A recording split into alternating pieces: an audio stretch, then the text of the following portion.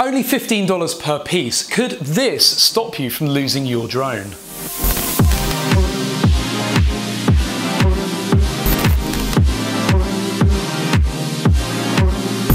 So sent to us directly by ViFly, this little finder device could be invaluable to those of us that love flying racing drones, and there are applications for other drones as well potentially. But basically this is, instead of fitting just a buzzer, it acts as a buzzer, but it also acts as a lost model alarm. There's nothing worse than crashing your drone in a large field with long grass and you can't find it because the buzzer doesn't work because of the battery disconnecting during the crash. So inside here we get a little connection cable, which basically you're going to use to solder onto the flight controller or a power supply on the drone.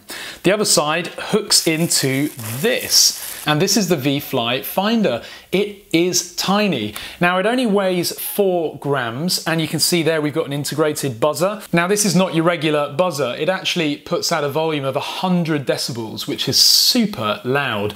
We've got on the other side of it a tiny little lithium polymer battery supply, and then on the back you've got the port which you connect the lead into from the flight controller. That gives it its power supply, but also when the drone is powered up, it also automatically charges its inbuilt battery. Now in the event that the battery flies off your quad during a crash, this inbuilt battery here, which is connected to this buzzer, is going to get that buzzer going off regardless. So that's going to be lovely and loud. There's also a little button on the side, and you use that button to disarm the buzzer. So obviously if you're disconnecting your battery because you finished flying for the day, you need a way to stop the buzzer going off. That's what the button does here. And basically you hold it for between 1 to 5 seconds and that will disarm the beep. It comes with full instructions in here, and there are different connection methods depending on the flight controller that you've got. So I was curious as to whether the ViFly could be connected to a model like this just generally via a power supply rather than specifically to the buzzer connectors on the flight controller. To get the answer, I messaged ViFly just a few minutes ago and they have already replied, and their reply confirms yes, you just simply connect it to a ground and the plus 5 volts. So that is really good. It means if you don't want to go messing around with the buzzer ports on your flight controller, you can just use a generic power supply from the flight controller.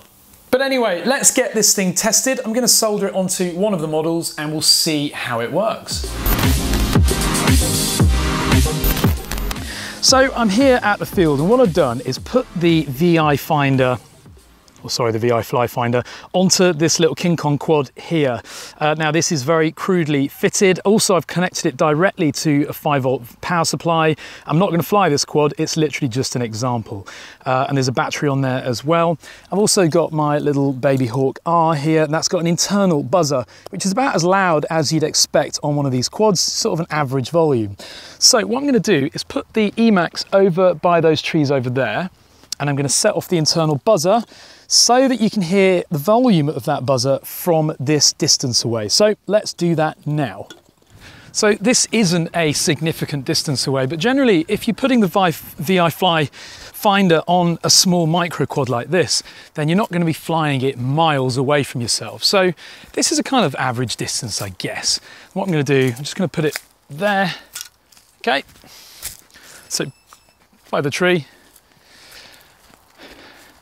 Now we're probably only, I don't know, 40 meters away, but it's a good basic test, and depending on the volume that we can hear it from at this distance, that will give us a good idea of the theoretical distance that we might be able to hear it from.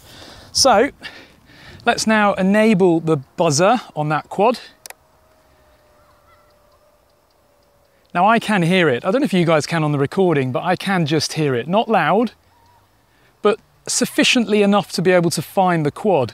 However, if this had dropped into big, deep, thick undergrowth behind a load of trees, not a chance could I hear that. So what I'm going to do now is bring that quad back. I'm going to put the ViFly Finder quad in the same location, and I'm going to activate the beacon. So as soon as you connect power to the quad, or to whatever it is, the drone, as long as it's got a 5-volt power supply, I think they said it can support up to 8 volts, nothing more unfortunately. That now arms that little finder. You can see the little green light on it there. So with that armed, as soon as you unplug the battery on it, it sets it into quiet beeping mode where it will beep for 30 seconds at very low volume. After 30 seconds, it hits its full maximum volumes. Okay, so to simulate a battery off loss, I'm now gonna gather up my bits and unplug. You hear that beeping? So that beeping is the initial 30 seconds. Now the reason it does that is so that you don't deafen yourself when you're just simply changing the battery. Now if you were to put a brand new battery on that, it would go silent again and basically disarm itself. So very shortly it should go to full volume. Can't hear the quiet beeping from here. Any second now.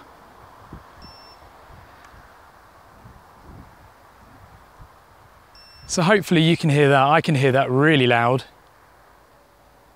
There it is again. So every 2 seconds or so.